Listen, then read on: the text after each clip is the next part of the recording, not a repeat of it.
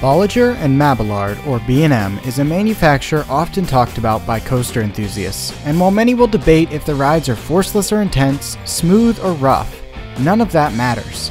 B&M is the best coaster manufacturer for reasons most coaster enthusiasts don't even consider or know about.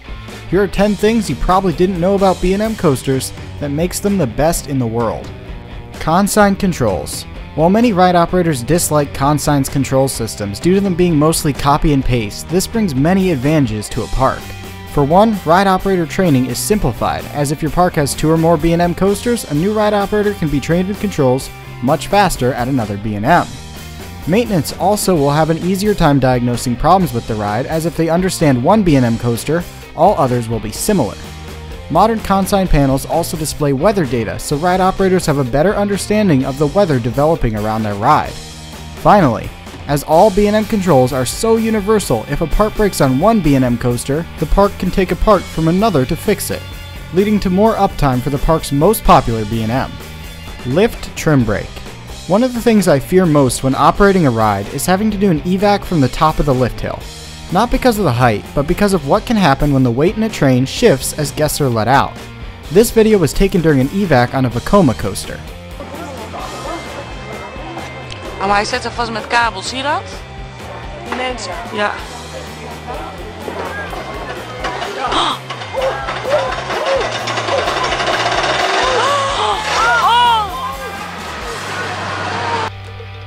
B&M, being the geniuses they are, thought of this. And on all their rides that are prone to something like this happening, they installed a single trim brake at the end of the lift hill that can be closed to hold a train in place if it ever had to be evac'd from that point.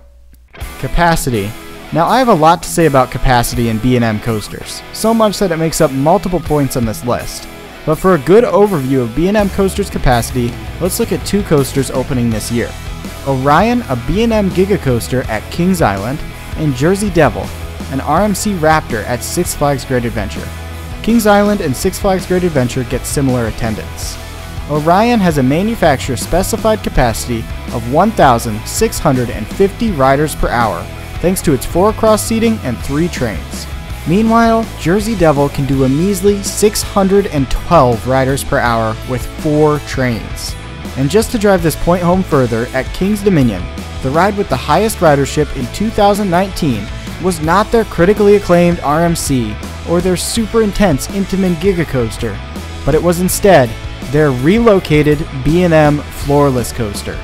Parks care a lot about capacity, as a high capacity coaster makes the line move much faster and keeps guests happy.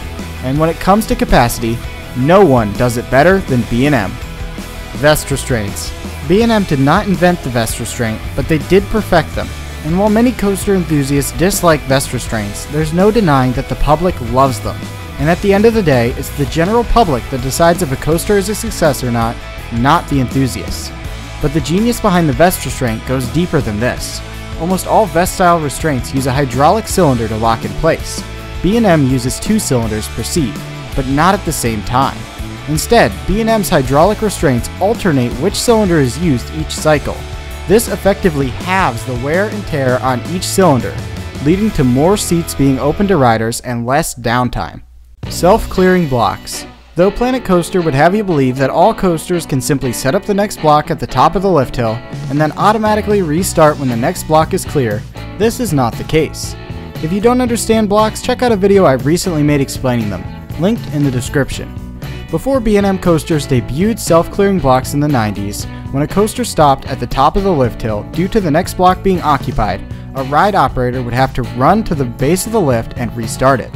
After B&M's innovation, their rides not only restarted automatically after the next block was clear, but they would also automatically slowly jog the lift hill until the block ahead of the ride was clear, leading to less setups in the first place.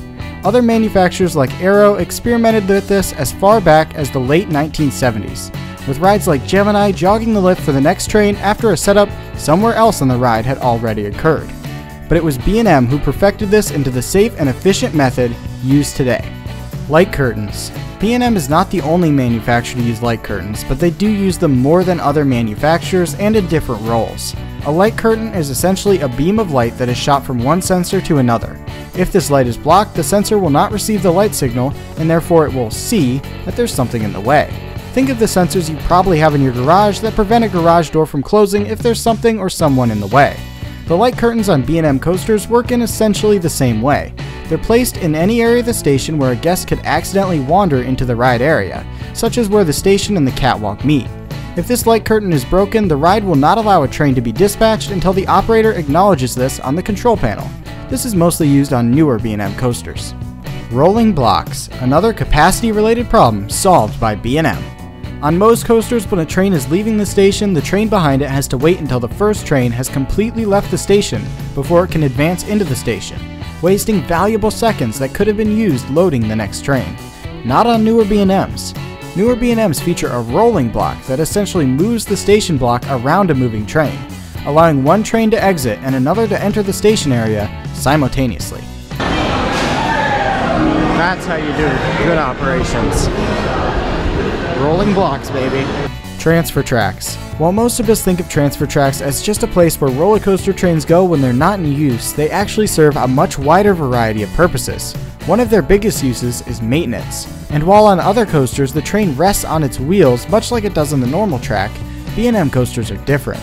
On every B&M coaster there are small wheels mounted off to the side of the train that are used only when transferring.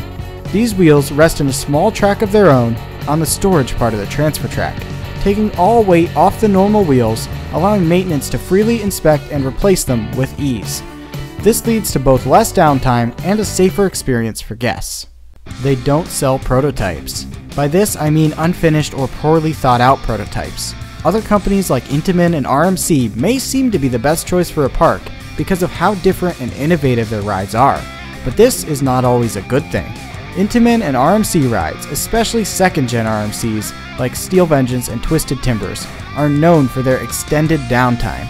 B&M simply will not sell a coaster unless they are confident with the design and its reliability. Also, in the rare event a B&M coaster has a large problem, B&M will be happy to come out to the park and find the most cost-effective solution.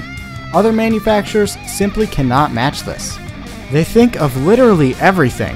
Here's just a few things that come to mind. Ever wonder what those tubes are that run down from the top of a B&M invert train? Well, those tubes take water that collects on the top of the train and transport it to the ground. Without them, water would pool on the top of the trains and guests would get soaked when the ride ran after a rainstorm. Most of their B&M inverts have lowering floors. This is not just for looks. Having a lowering floor not only looks cool, but allows the ride to have no maximum height limit for riders, as there's no risk for the taller rider hitting their feet on the station floor when the train is moving. The massive gate at the front of the station attached to the lowering floor also prevents guests from wandering off the ride platform. These are just a few of the things that come to mind. I'm sure there are many more that I forgot about or don't know about. Those are just a few of the great things B&M does that's super important from a park's perspective, but almost unnoticeable from a coaster enthusiast perspective. These reasons are why I believe B&M is currently the greatest coaster manufacturer, and there's no other manufacturers that are even coming close to overtaking them. To a park, working with B&M is the best option for guest safety, capacity, maintenance, and ride longevity.